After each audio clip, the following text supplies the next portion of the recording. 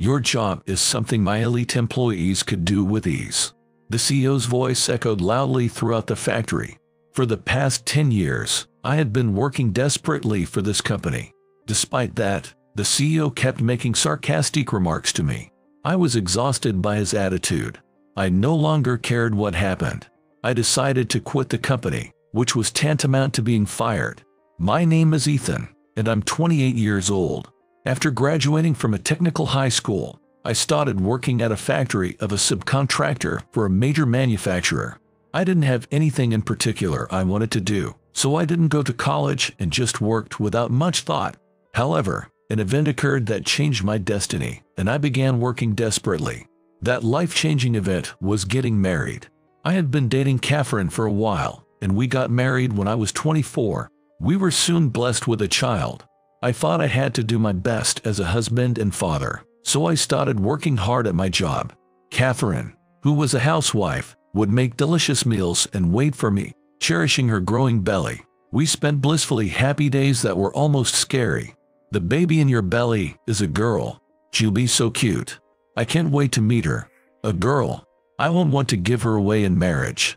"You're thinking too far ahead." Catherine smiled at me gently. We believed this happiness would continue forever, but tragedy struck us suddenly. It was sudden. The baby was born safely, but Catherine suddenly passed away after giving birth. Seeing Catherine's transformed appearance, I cried every day. What should I do from now on? Then, the baby started crying loudly. That voice sounded like it was telling me to keep going. I'm the only one who can protect this child. I decided to do my best for her sake. I named the baby Olivia, taking part of Catherine's name. I decided to leave Olivia with my mother while I worked, and she took care of Olivia without a single complaint. For this child's sake, don't overdo it. You're the only parent she has. My mother always said that and happily took care of Olivia. Weekdays were busy with work, and I often worked from early morning until late at night. Because of that, it was difficult to secure time to play with Olivia, but I used my days off for her. It was my first time raising a child, but Olivia's growth brought me immense joy. 4 years passed, and Olivia entered kindergarten. Her atmosphere and appearance somewhat resembled Catherine's. It was as if I was seeing Catherine through Olivia. I started going to work at the factory after dropping Olivia off at kindergarten. I couldn't make it in time to pick her up, so I relied on my mother's help, but I was very happy to have time to be involved with Olivia, even if just a little. Daddy, I want to go to the amusement park next time. The amusement park? That sounds great. Let's go next Saturday. Hearing my words, Olivia looked happy. Yay. I love you, Daddy. Saying that, Olivia went inside the kindergarten building. I was grinning, happy to hear Olivia say she loved me. I wonder how many more times I'll get to hear it. Thinking that, I arrived at the factory for work, and my colleague William approached me. Did something good happen? You're grinning. Well, actually, my daughter said she loves me. For some reason, it made me happy. William looked at me with a smile. Daughters are adorable. Olivia must have gotten big. Let's have a barbecue again sometime. My wife was saying she wanted to see Olivia too. She's already 4 years old. Kids grow up fast, huh? A barbecue sounds great. Olivia will be thrilled. William joined the company at the same time as me, and we get along well in our private lives too. William entered the company after graduating college, so he's 4 years older than me, but he understands my family situation and is a really good work colleague. Let's work hard again today. With that thought, I went to my workstation. My job is to assemble parts sent from headquarters into products. When you think of factory work, you might imagine simple tasks, but it actually requires accuracy and speed in the work, so it's mentally taxing. I've been working at this factory for 10 years, and I've finally become able to work efficiently. Thanks to that, I can finish work on time and go home, so I can spend that time with Olivia. As I was working as usual, I heard a loud voice coming from the factory entrance. Everyone, pay attention. There's someone I want to introduce. It was the factory manager's voice. The factory manager looked somewhat tense. Next to the factory manager stood a young man in a suit. That man was looking at us with sharp eyes, giving off a somewhat scary impression. My colleagues and I stood around the factory manager. This is Mr. Johnson, who has become the new CEO of the headquarters starting today. Mr. Johnson is the son of the former CEO and is famous for being very skilled at his job. I was surprised by the sudden change in CEO. Everyone else also started looking at Mr. Johnson upon hearing the factory manager's words. What kind of person could he be? As I was thinking that, he said something surprising. I heard this factory has a lot of high school graduates. Is that true? I despise incompetent high school graduates.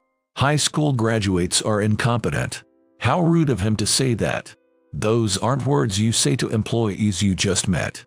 As I stood there dumbfounded, Mr. Johnson continued saying unbelievable things. Now that I'm the CEO, I'm gonna make this company a gathering of elites. Incompetent high school graduates better be prepared. I'll fire you one by one. The factory was in an uproar at these words. Many of my colleagues working at the factory are high school graduates like me, or graduated from vocational schools. Everyone's faces turned pale all at once. If I get fired too, it'll be difficult to support Olivia. My body trembled with fear, and the factory manager started panicking. Mr. Johnson, firing them will be a problem. Even the middle school and high school graduate employees have contributed to this factory, so if they are gone, this factory won't be able to function. The factory manager desperately tried to persuade Mr. Johnson, but he laughed. I'll gradually bring elites into this factory so you don't run out of personnel, so don't worry. I see. The factory manager seemed exasperated and at a loss for words. Mr. Johnson, having said his piece, seemed satisfied and left the factory. What a mess this has become. If we get fired one by one like Mr. Johnson said, what will happen to Olivia and me? I'm not the only one feeling anxious. The factory has fallen into a panic. Some of my agitated colleagues crowded around the factory manager, but the factory manager tried to reassure us, saying powerfully, "Don't worry. As long as I'm the manager of this factory, I won't let Mr. Johnson fire you. You've all worked desperately at this factory until today. Like hell I'd let him fire you." My colleagues and I were relieved to hear those words, but an incident occurred that made us realize things wouldn't go so smoothly. One morning, when I went to work as usual, the factory manager was nowhere to be seen. Instead, there was an unfamiliar man in the office. When I greeted him without knowing anything, the man looked me up and down and laughed through his nose. "I'm the new factory manager starting today." I couldn't believe my ears. "Huh? As I was confused, the man laughed even more and said, "That good-for-nothing factory manager got transferred to a different factory." Well, he was truly incompetent, so it's for the best. The factory manager got transferred. The factory manager isn't good for nothing. He's a kind person who puts the employees first. I went to my workstation in disbelief, and William also came over to me with a perplexed expression. "Did you hear? I can't believe the factory manager got transferred. What's gonna happen to this factory?" "Yeah, I was shocked when I heard too. It seemed like we weren't the only ones who were confused, as the factory was in an uproar." Then, unfamiliar men started entering the factory one after another, with the new factory manager, Mr. Miller. "Starting today, elite employees dispatched from headquarters on Mr. Johnson's orders will be working with you. If the elite employees say you're incompetent, you're fired. Work your asses off. Calling your subordinates elite employees is ridiculous. And can employees who've never worked in a factory handle this job?" I couldn't help but wonder, but as long as I was gonna work here, I had no choice but to take it seriously. If I got fired here, Olivia and I would end up on the streets. That was the one thing I wanted to avoid. As I was working, I heard a loud voice from the elite employee next to me. "Old man, how many minutes does it take you to make one product? For this product, the key is to be thorough. If you don't do it carefully one by one, it won't work." "That's not true. Let me see it." The elite employee snatched a product from Mr. Rollins and started assembling it. His speed was extraordinarily fast, but it collapsed partway through. "See, that's why I told you." Mr. Rollins said that and started reassembling a product the elite employee had put together. The elite employee watched with a frustrated look. It's not just about assembling it quickly. Hearing Mr. Rollins' words, the elite employee's face turned beet red. "Old man, you're a middle school graduate, right? I'm an elite who graduated from a famous university. I'll go to the CEO and have incompetent folks like you fired. What in the world was this person saying? Mr. Rollins has served this company longer than I have. He knows more about the products than anyone else. But Mr. Rollins was unfazed. If you think I'm useless, feel free to do as you wish.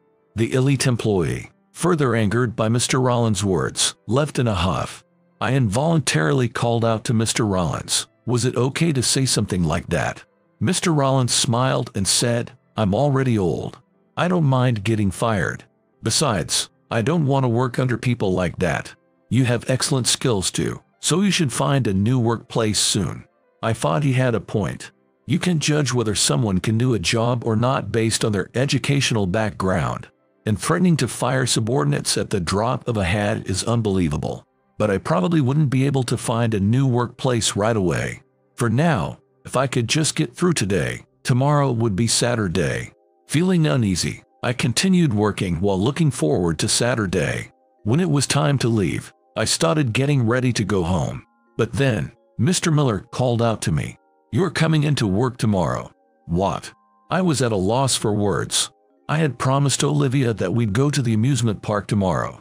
It's only natural for a high school graduate to work on Saturdays, isn't it? With all due respect, I've finished all my work. Even if I come in tomorrow, I don't think there'll be anything to do. Mr. Miller's face gradually turned angry. There's plenty to do, like cleaning and odd jobs, right? High school graduates should work for free. He's telling me to cancel important plans for cleaning and odd jobs. And working for free is unbelievable. I have important plans with my family tomorrow. If it's not urgent, I'd like to take the day off tomorrow. I had inadvertently argued back against Mr. Miller. I had never argued with a superior before, but this time I couldn't stand it. But after I said it, I came to my senses and looked at Mr. Miller, and I could see his face contorted with anger. I knew it was too late, but it was already too late. Mr. Miller glared at me and said, "You're defying your superior. Who do you think you are? You think you're so great that you can go against your superior." I was speechless. I thought it was only a matter of time before I'd be fired at this rate. I desperately suppressed my anger and said in a trembling voice, "I'm very sorry. I'll come into work tomorrow." I was filled with frustration, but it couldn't be helped. When I got home and apologized to Olivia with a guilty conscience, Olivia looked sad but said, "It can't be helped since it's work. Let's definitely go another time." She's only 4 years old, but she's so kind and considerate to understand. But Olivia's expression looked a bit lonely. I felt so incompetent for making Olivia feel this way. From then on, odd jobs and such increased without any change in salary, and coming in on Saturdays also increased.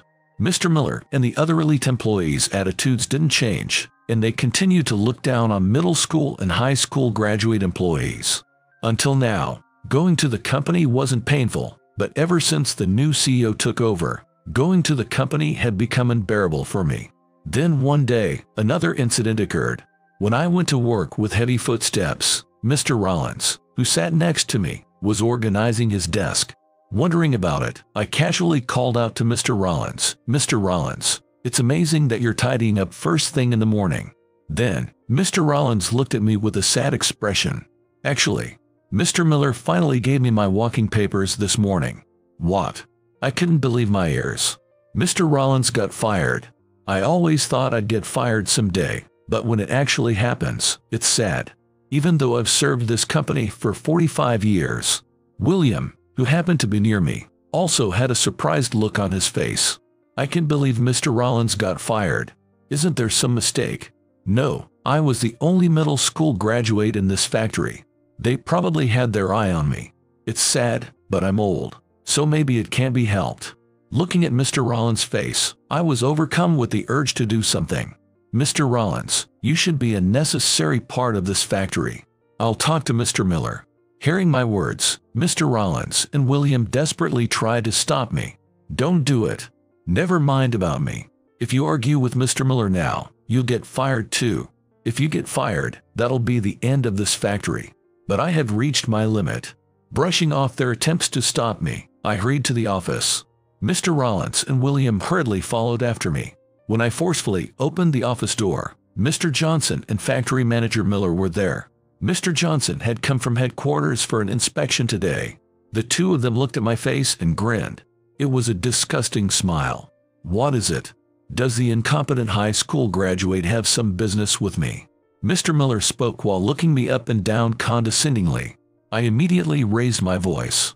Please retract Mr. Rollins' termination. Mr. Rollins has worked solely at this company for 45 years. Then, Mr. Johnson glared at me. Are you dissatisfied with my personnel decision?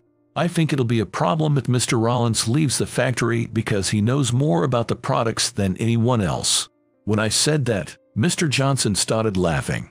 Just because one old middle school graduate is gone, my company won't be affected in the slightest. Or what, you want to get fired too? Sounds good. Let's fire Ethan too. There they go again. These people immediately bring up firing at the slightest thing. I continued working, sacrificing my time with Olivia, but I had reached my limit. As I stood there dumbfounded, William, unable to stand it anymore, spoke up. Sir, if you fire Ethan, this factory will cease to function. Both Mr. Johnson and Mr. Miller started laughing. My elites can easily do Ethan's job. So Ethan, you are fired too. I sighed. Mr. Rollins and William were also looking at the two with unbelievable expressions. Is that okay with you? What are you talking about? Of course it's okay. I'm even happy about it. Now there'll be fewer incompetent people. Never come back here again. Take all your belongings and get out. The two were loudly shouting, looking happy. Until recently, I had been working nervously, worried about what would happen if I got fired, but now I had no regrets even if I did get fired. I'm glad to be able to quit a company like this. I no longer cared what happened to this company. I thought that from the bottom of my heart. Are you really quitting? As I was cleaning up my desk, William looked at me with disbelief. It's the CEO's orders, so it can't be helped. When I said that, William sighed. I guess this factory is finished without you here. Maybe I should look for a new job too. Saying that, William saw me off to outside the factory. And so, I left the factory I had been indebted to for a long time. What should I do from now on? I thought about my future with Olivia as I walked. For now, I wanted to go home and give Olivia a big hug. With that thought, I headed home. When I got home, Olivia hugged me first. I had told my mother on the phone that I had gotten fired from the company, so she probably subtly told Olivia too. Olivia was trying to cheer me up. Daddy, good work at your job. Thank you for always working so hard. I gave Olivia, who was considerate of me despite being small, a big hug. Thank you, Olivia. I'm gonna do my best. I decided to do my best at a new workplace for Olivia's sake too. The next day, I was having a relaxed morning for the first time in a while. But when I left the house to take Olivia to kindergarten, my smartphone rang. Who could it be at this early hour? I looked at my smartphone screen and was shocked. It was from the factory I had been working at. It was strange to get a call from the factory after being fired. I ignored it. As I was slowly walking hand in hand with Olivia to the kindergarten, my smartphone rang again and kept ringing endlessly. What in the world could it be? Olivia also had a worried look on her face. Daddy, the phone keeps ringing. Is it okay not to answer? It's a call that has nothing to do with me, so it's fine not to answer. I sighed. Olivia waved at me and went inside the kindergarten. Well then, should I go to a certain place? I returned home, got ready, and was about to head to a certain place. But when I left the house, I saw an unfamiliar car parked in front of the house. I was shocked when I looked at the driver's seat. Mr. Johnson was there. I knew all too well why Mr. Johnson was here. I tried to walk past the car quickly with my head down, but Mr. Johnson got out of the car and called out to me loudly. Hey, wait a minute. I knew Mr. Johnson was talking to me, but I didn't stop walking. But he kept talking to me without giving up. Please just listen to me. He was speaking so loudly that people walking on the street were turning around to look at us. I had no choice but to stop, and when I looked at Mr. Johnson, he looked like he was about to cry. What in the world is going on? When I spoke to Mr. Johnson insincerely, he started speaking in an agitated tone. Right after you quit the company, the important screw we had been using for products was suspended from shipment. We can't make our products without that screw. When I checked with the shipping source, They said they can't ship it without your permission. Please, can't you give permission? It seemed like the factory was in a panic because they couldn't assemble products without the screw. Of course I refuse. Why should I give permission to use the screw I developed for a company that fired me? Isn't that too convenient for you? I didn't know anything about it. If I had known, I wouldn't have fired you. You can come back to our company, so please approve the use of the screw. I let out a big sigh. Yes, the screw used in the factories was a special screw I had created. With conventional screws, installation took time and was inefficient. If it's inefficient, it takes longer to make one product. Wondering if there was any way to make a more efficient screw, I thought that if I could, overtime would decrease and I'd have more time to spend with Olivia. With that in mind, I had been working on developing a new screw at home on my days off and after work. And a year later, I succeeded in developing a groundbreaking screw. The new screw could be installed in half the time of conventional screws. Also, it was an amazing screw that was very sturdy despite being small, so it could be used in any product. When I showed the screw to the previous factory manager and explained it, he was surprised but happy and advised me to apply for a patent. I followed that advice and applied for a patent, and the patent for that screw became mine. The products shipped from the factory started using the screw I developed, and even the headquarters appreciated how amazing the screw was. Thanks to my screw, we became able to make more advanced products, and it became a patented technology with an economic effect of $2 billion.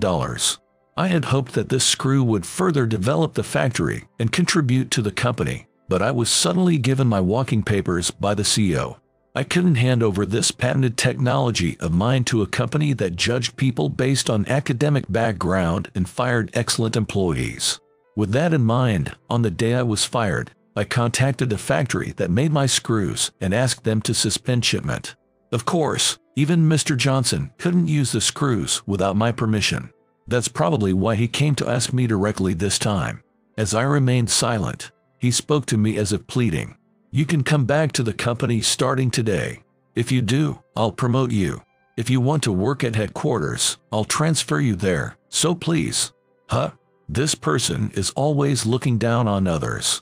I don't want to work under Mr. Johnson anymore. I appreciate your words, but I won't be returning to your company. What? If you come back, I'll promote you and give you a raise. I heard you're a single parent. If you get a raise, your child can live more comfortably, right? I could only let out a big sigh.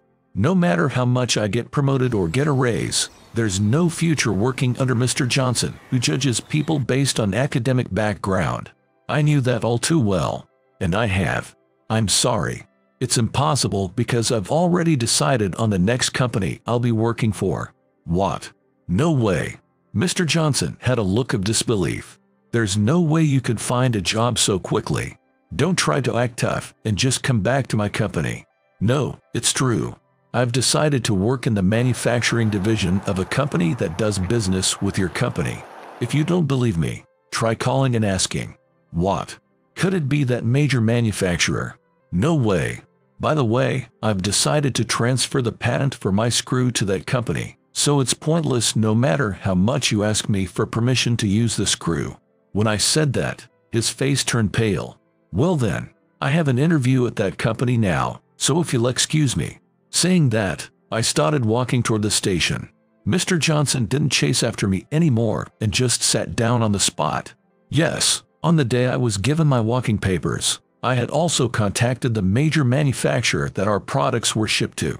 It was because I thought that if I quit the factory, the screw couldn't be used and it would cause trouble for the major manufacturer. When I apologized, the CEO of the major manufacturer came on the phone and said something surprising to me. Your screw technology is amazing. I was just thinking of establishing a new factory. If it's all right with you, would you be willing to work as a manager of the manufacturing division at that factory? I was surprised by the dream-like offer, but I thought my future would be secure if I worked at a major manufacturer, so I immediately agreed. It was decided that I would work at the major manufacturer, and I made up my mind to transfer the patent for the screw to that company. No matter how amazing the technology is, it's meaningless if it's not used. I thought it would be ideal if my screw could be used in many products of the major manufacturer.